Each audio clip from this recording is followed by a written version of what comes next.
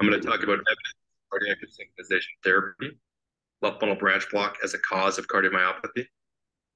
I'm going to talk about ways to identify left bundle branch block with echo and ECG. Then I'm going to move on to left bundle branch area pacing and then go over cases. So cardiac resynchronization therapy, or CRT, also known as biventricular pacing, is a procedure that electrophysiologists offer for the treatment of heart failure. And essentially, it's a procedure where we implant a lead typically in the right atrium, right ventricle, and then in the coronary sinus. And the idea is that by pacing the right ventricle and the lateral wall of the left ventricle, we can get the two walls of the left ventricle, the septum and the lateral wall, to contract synchronously. And by doing this, we can either help the heart recover ejection fraction if it's dysynchronous, or prevent the development of cardiomyopathy. Class 1 guidelines for CRT are for patients with an EF of 35% or less, sinus rhythm, and a wide left bundle branch block with symptoms of heart failure. These guidelines are based off 6 landmark trials. I'm going to go over them very briefly. But in general, these trials started with patients with advanced heart failure with a wide QRS, finding benefit here, then found benefit in those with minimal heart failure and a wide QRS. Then over time found that the benefit was primarily limited to those with left bundle branch block, so a specific form of wide QRS. And this led to studies that left bundle branch block itself may be a cause of non-ischemic cardiomyopathy. We might have it here. In 2003, the companion trial was published in the New England Journal of Medicine, but it looked at people with EF of 35% or less, class 3 or ambulatory class 4 heart failure, and randomized them either to medicines or a CRT device, be it a CRT pacemaker or CRT defibrillator. And what it saw was that with CRT, there was a significant reduction in heart failure hospitalization or death. And this is a graph that you're going to see just about every trial. CARE-HF came out a year later. It also looked at people with class 3 or ambulatory class 4 heart failure, a wide QRS, and signs of synchrony on echo. And essentially what you see here is CRT was associated with a significant reduction in heart failure. And over time, this translated into a reduction in mortality. And again, this is what we see in all the trials. Reverse now included people with class 2 to 3 heart failure, EF of 40%, and a wide QRS and signs of mechanical synchrony on echo. All of these patients got a biventricular device, but it was randomized to either CRT off or CRT on. And in this population, you can see there's a significant reduction in heart failure. MADE-IT CRT was probably the most influential trial. This now looked at patients with an EF of 30%, class 1 or class 2, so minimally symptomatic patients. And it was looking to see if this would prevent heart failure. In this trial, again, there is a significant reduction in heart failure. In this case, those who were randomized to CRT ICD versus an ICD alone. And this was the first study to identify that it's truly those with left bundle branch block who benefited. In the ICD arm, those with left bundle had the highest risk of heart failure or death, or in the CRT defibrillator arm, those with left bundle had the most benefit. When you stratify just by presence or absence of left bundle branch block, you see CRT has a very powerful effect, where if you look at the patients with non-left bundles, and CRT as a non-significant sign that it may be harmful. RAFT was a very similar trial to MADE-IT CRT, EF of 35% in mild heart failure class 2. And again, we see CRT is associated with a reduction in heart failure, and over time, that translates into reduction in death. RAFT also stratified patients by the presence or absence of left bundle branch block. And again, you see CRT truly only benefits those with left bundle branch block and those without, but a wide QRS. There's almost a sign of harm, again, non-significant. So why is it that left bundle branch block is the population of patients who benefit? Well, if you look at the schematic, you can see the left bundle innervates the left ventricle here, and that when it activates, it's like a secret highway where electricity all comes at once and all the walls contract together, or in a way synchronously. If you have left bundle branch block, electricity only travels down the right bundle, and it has to take the quote unquote local roads. And what you'll get is a rocking motion. So when you implant CRT, what you're essentially doing is putting in a prosthetic left bundle. You've got a lead here and then a lead over on this side. And by pacing together, you're restoring the wall motion. Since left bundle is so harmful, one question that comes up is it its own cause of cardiomyopathy? Can dysynchrony, or that abnormal wall motion caused by left bundle branch block, cause heart failure? Well, one way to look at that was, CRT is limited for class 1 guidelines for EF of 35% or less, but actually there's randomized data for people with EF greater than 30%. To get intimated CRT at the referring sites, you had to have an echo of 30 or less. But when all of those echoes were pulled at Brigham and Women's, and they looked at it in the core lab, what they found was pretty remarkable. About 40% had EFs greater than 30%, actually ranging from 30.1 to 45.3%, which is perhaps a sign that there's a lot of variability in echo reads, but also that electrophysiologists probably aren't the best to adjudicate. Nevertheless, when they stratified by EF, the benefit for CRT was in all EF groups. This suggests that left bundle can be fixed at almost any EF and have benefit. There was a large randomized trial called Block HF that looked at EF of 50% or less in class 1, 2, or 3 heart failure. These patients were randomized to either right ventricular pacing or biventricular pacing, also known as CRT. Again, why would RV pacing? Why would this might have benefit? Because RV pacing is a surrogate for left bundle. If you're pacing down here, it's almost like you've got electricity just coming down the right bundle. You pace here, and again, electricity will take the local roads, and you'll get that rocking motion, or you'll get to also known as dysynchrony. And what was found in Block HF was, again, biventricular pacing was superior. In this situation, there was less heart failure, and then the echoes over time were better. Those who have right ventricular pacing, they had dysynchrony, and over time their EF would drop, and their chamber volumes would get enlarged. Similarly, left bundle branch block was shown to be harmful in patients with an EF between 35 and 50%. This comes from the Mayo Clinic, where they randomized those with a baseline echo and an ECG. They randomized left bundles with a narrow QRS control, similar comorbidities.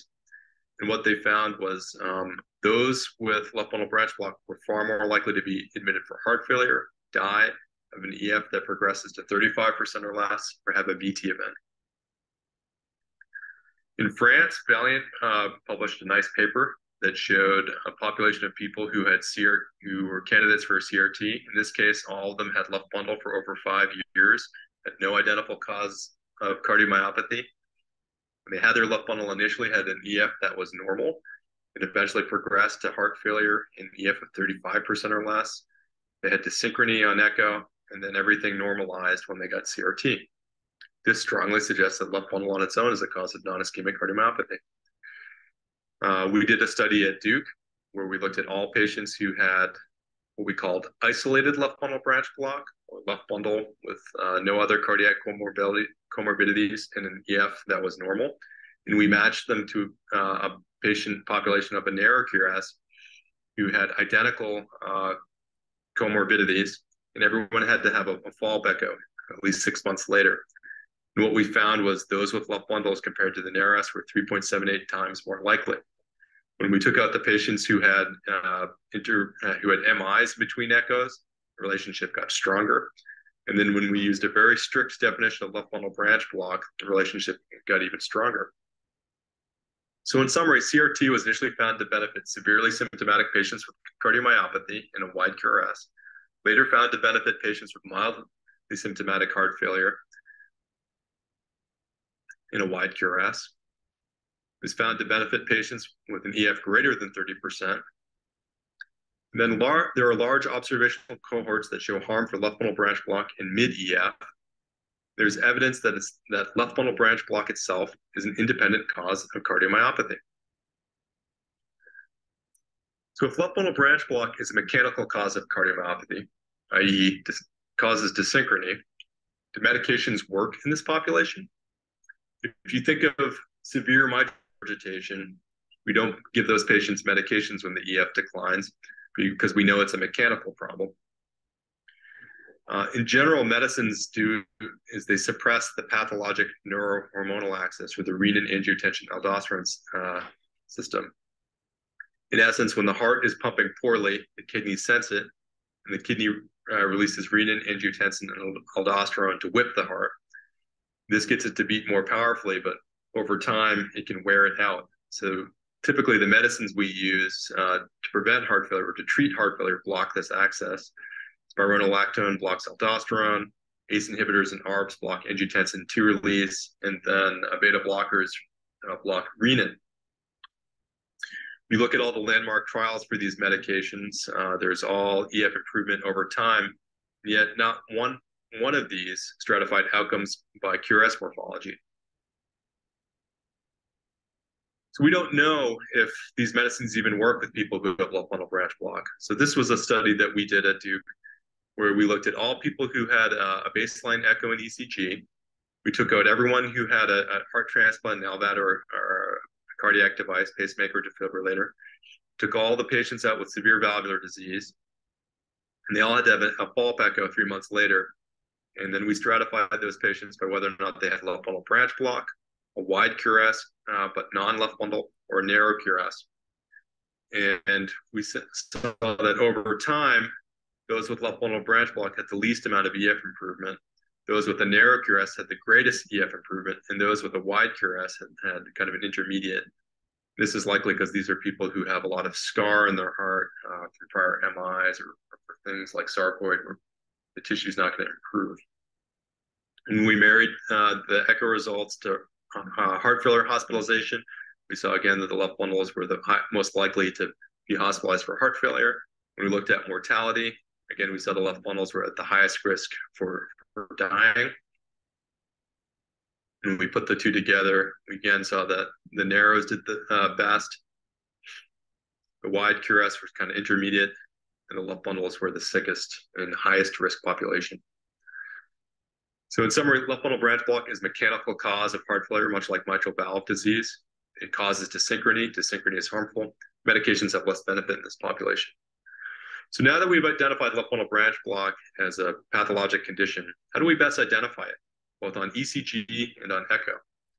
I'm going to talk about this paper also from Duke by Dave Strauss and Galen Wagner, defining left bundle branch block in the area of cardiac resynchronization therapy. This paper was published in AHJ, which is kind of a minor journal, but it has over 200 citations because it's so elegant and it's been so influential. But essentially in the narrow QRS, you can see that the heart is activated synchronously, where the two papillary muscles go first, electricity kind of goes out in all directions. Whereas in patients with left bundle branch block, the right ventricle, which is here, is activated first, and then electricity slowly moves out towards the septum into the lateral free wall. The first point that Dave's paper makes is that the classic definition of left bundle branch block, which is 120 milliseconds, is too short. For most males, the heart is big enough that by the time it gets all the way out to the lateral wall, it'll be at least 140 milliseconds. And for females, it's 130. The reason why 120 is too short is because when they were initially making the definition for left bundles, they were studying dogs, and dog hearts are smaller than humans. The other key point was this concept of notching. When the right ventricle activates first in patients with left bundle branch block, electricity travels to the septum, and then it stops, and then it keeps going through the apex and over to the lateral wall. When you have this abrupt stop in one area and continuation on others, what you get is a notch on the ECG. This notching then becomes critical for the definition of left bundle branch block. So there are a lot of mimickers of left bundle branch block that meet traditional criteria, which don't meet the Strauss criteria, or Dave Strauss's criteria, also known as strict criteria. Here's an example. This patient has left anterior fascicular block in LBH. Over time, the QRS widens as the LBH widens. And then here, after 5 years from the presentation, you now have an ECG that meets traditional criteria for left bundle branch block. It's QRS over 128 milliseconds, but again, you see no notching. According to strict criteria, this wouldn't meet it as simply too narrow. Or if you wait even longer, it eventually gets out to 140 142 milliseconds. Again, however, we don't have any notching. So what this is a left bundle mimic. In contrast, what you get is a strict left bundle. Here's a patient who has a narrow QRS at baseline, and then in just 1 year has rapid prolongation of the QRS, and now you have notching. This is a true left bundle. This is the only explanation for the prolongation in QRS activation is conduction system disease. How about echo? Can this show what left bundle branch block looks like? If CRT fixes mechanical dyssynchrony and left bundle branch block is causing mechanical dyssynchrony? Well, the answer is yes. In the apical 4, there are two striking characteristics you can see. During isovolumetric contraction, or at the time when the heart's contracting, the aortic valve hasn't opened, there is a septal flash, which you can see here. And then in the apex, there's an apical rock as the electricity goes this way. The presence of a septal flash and apical rock is diagnostic of left bundle branch block. And we know from the PREDICT CRT trial, which looked at 1,800 patients who were eligible for CRT, the presence of a septal flash and apical rock was a very strong predictor for super response or normalization of LV function. Another technique that can be used to identify left bundle branch block is speckle tracking strain on echo. Speckle tracking strain is a computer algorithm that tracks speckle in the heart and graphs it over time. So there's characteristic little bubbles or lines in the LV myocardium. In this case, I've drawn a smiley face, but the computer can identify that, and then it can track the speckle over time. So in this case, it sees the smiley face and can track it as it moves. So normal longitudinal strain, all the walls move together. When you have strict left bundle branch block, the strain can be seen so that the septum contracts first and the lateral wall stretches.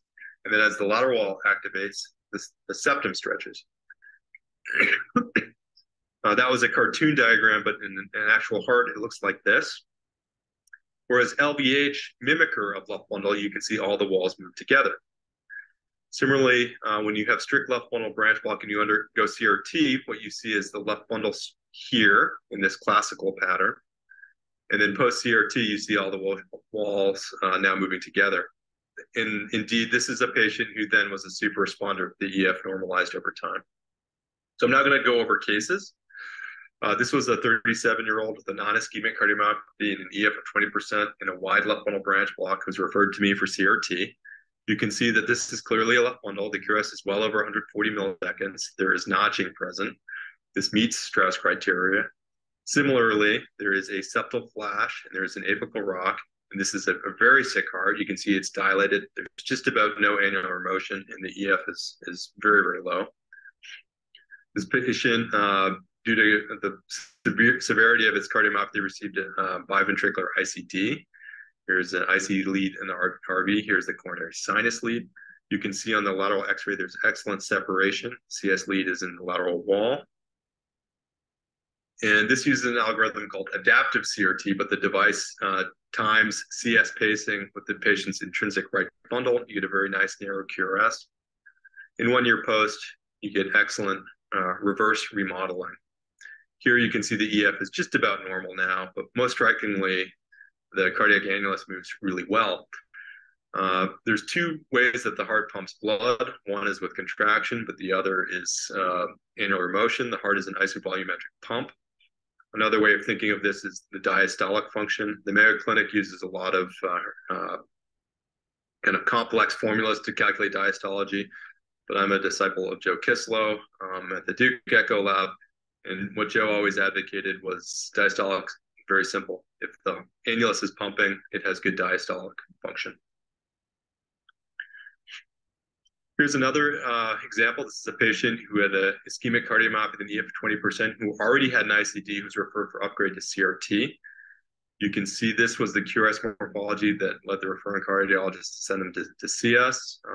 It meets criteria for classic left bundle, but you can see there's no notching. Top of that, when you look at this patient's echo, you can see the apex closes, the walls are synchronous, there's no septal flash, there's no apical rock. This is not a left bundle branch block. Since this patient had a lead already in the right ventricle, you can further test this hypothesis by giving a surrogate left bundle and pacing. And what you see in this situation is when you pace, you get a markedly wide QRS with notches. And so this is what this patient would have if their conduction system was not intact, which is a really, really gross QRS. We did not upgrade that patient. One thing that's come up is if left bundle branch block is harmful and RV pacing is down here, is that also harmful? Current guidelines for CRT are those with an EF of 35% or less, or for 2A indication, the block HF population of 50% or less. But those with normal EF are only candidates for RV pacing. Is that harmful?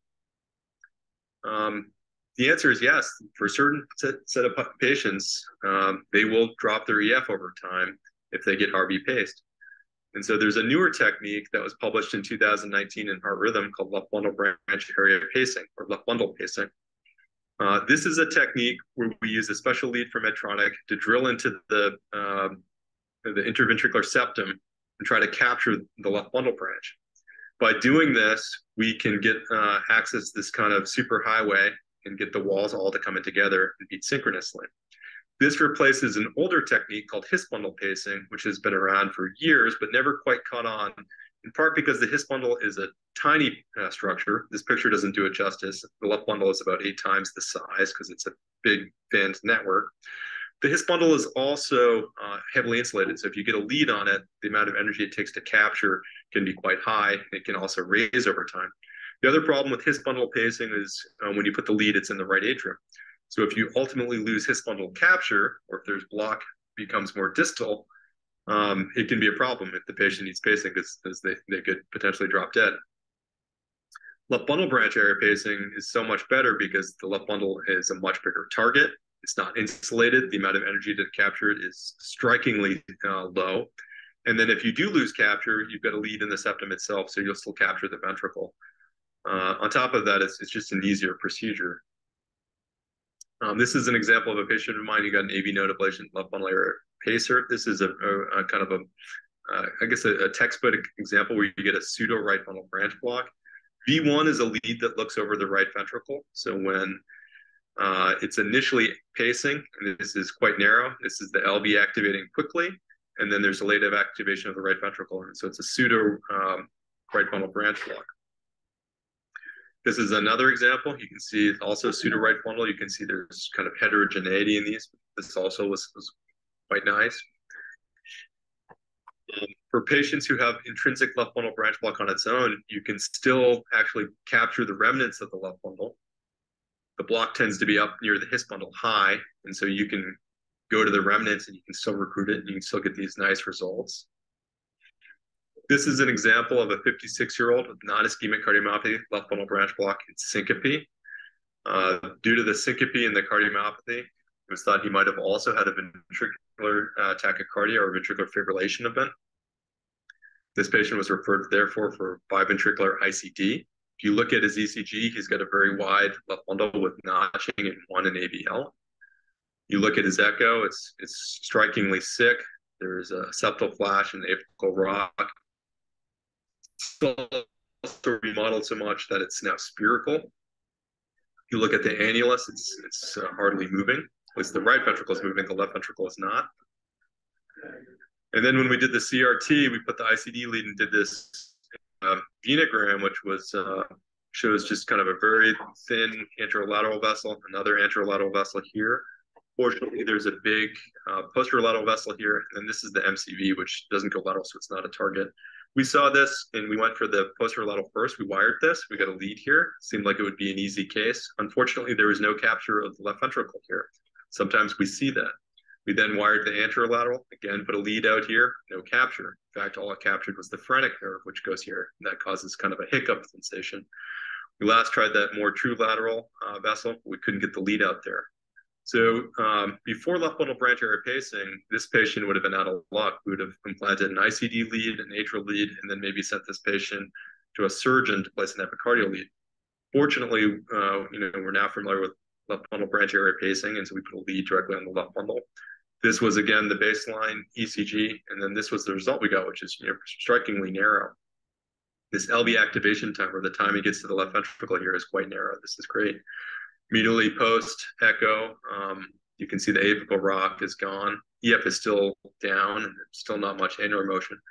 But in a year's time, you can see the function is significantly improved. It's probably about 45%. There's now a lot of annular motion, but we also no longer have that spherical shape of the heart. Significant improvement.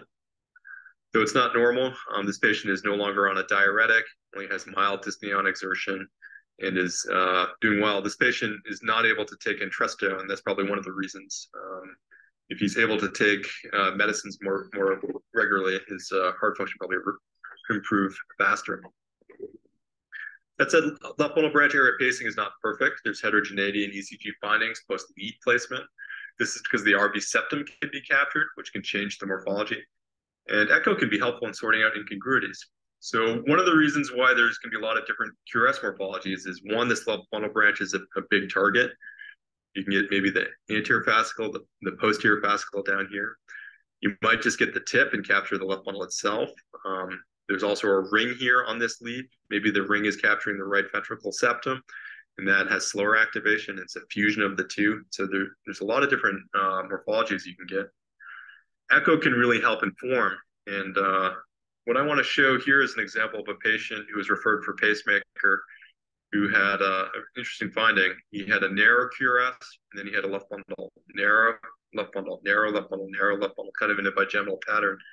And the reason why this is nice is because it informs what we want our left bundle pacers to look like. So you can see when the QRS is narrow, apex closes like a hinge. Left bundle, it rocks. Narrow, left bundle. Narrow, left bundle. And so when we do left bundle pacing, what we want is we want that echo to look like it's a narrow QRS. We don't want that apical rock. This is that same patient's left bundle pacer. Well, here's an example of an unclear ECG. This patient, everything looks pretty narrow, but there's actually a notch in 2. We don't know what that's about. There's a notch in V2 as well, and then V1 is not perfect. So there's probably some fusion between capture of the RV and the left bundle itself, but it wasn't certain. That said, when you look at the echo, there's no doubt this is synchronous. Everything looks good. I'm going to go over an example of a nice ECG echo series for a patient where everything was really illustrative. This was a 63-year-old with an EF of 50%, diffuse conduction disease, Mobitz 2 on stress ECG, who's referred for pacemaker.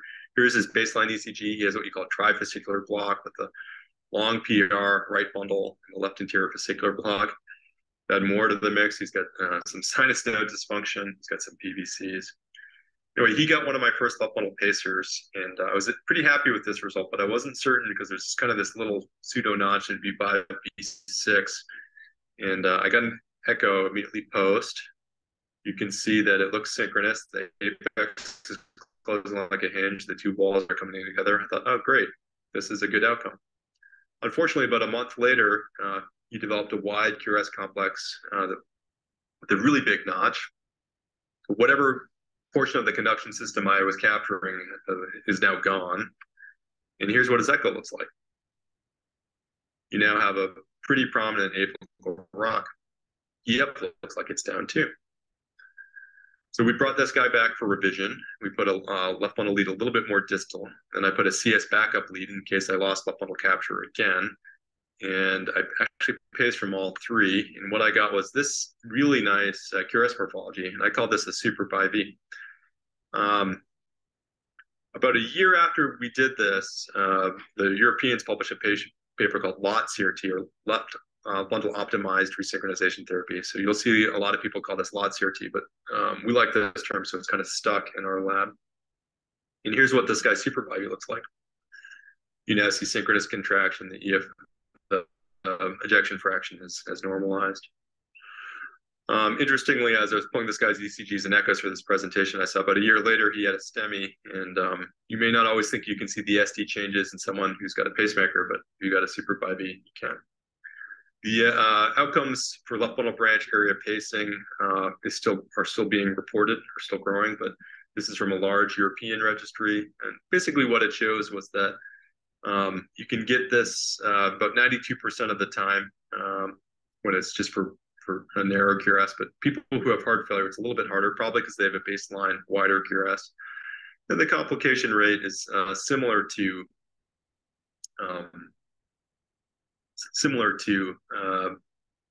regular pacing. 3.7% of the time, you might actually go into the LV. That happens, just to pull it out. What's pretty remarkable is there's no reports of strokes. There's a very low rate of potential heart attack because you might hit a septal perforator. But on the whole, and this is very similar to a standard RV lead. And then clinical outcomes reported from the U.S. from two of the biggest implanters have shown that when you compare retrospectively RV pacing leads versus left bundle leads, there's a significantly lower rate of heart failure hospitalization or death when compared to RV pacing. So this is also strongly suggestive that this is a superior technique. In terms of resynchronization, we don't have a large randomized trial. However, this was recently published in JACC-EP. This was 40 patients who have a non-ischemic cardiomyopathy and left bundle branch block. They were randomized either to left bundle pacing versus traditional CRT. And initially, this suggests that there's more benefit for left bundle pace CRT. I would consider this hypothesis generating, but there are other trials in the works. There's a very large trial sponsored by the TIMI group. We've actually been asked to join it. We're probably the largest left bundle pacing center in New England, maybe us or Vermont. We do about 500 to 600 a year now, and we're pretty excited to potentially join that trial. One issue for us is it uses Biotronic, which is a company that doesn't always serve the patients of Maine, so we may not join for that reason, but we're otherwise be pretty enthusiastic participants. So in summary, CRT fixes desynchrony-related cardiomyopathy. That desynchrony could be due to RV pacing or left bundle branch block. There are techniques to determine true left bundle branch block. We've got the Strauss criteria. We can use echo. We can use strain. And then left bundle branch area pacing is an exciting new form of pacing. The landmark randomized trials have yet to be performed. Thanks. If you have any questions, please email me.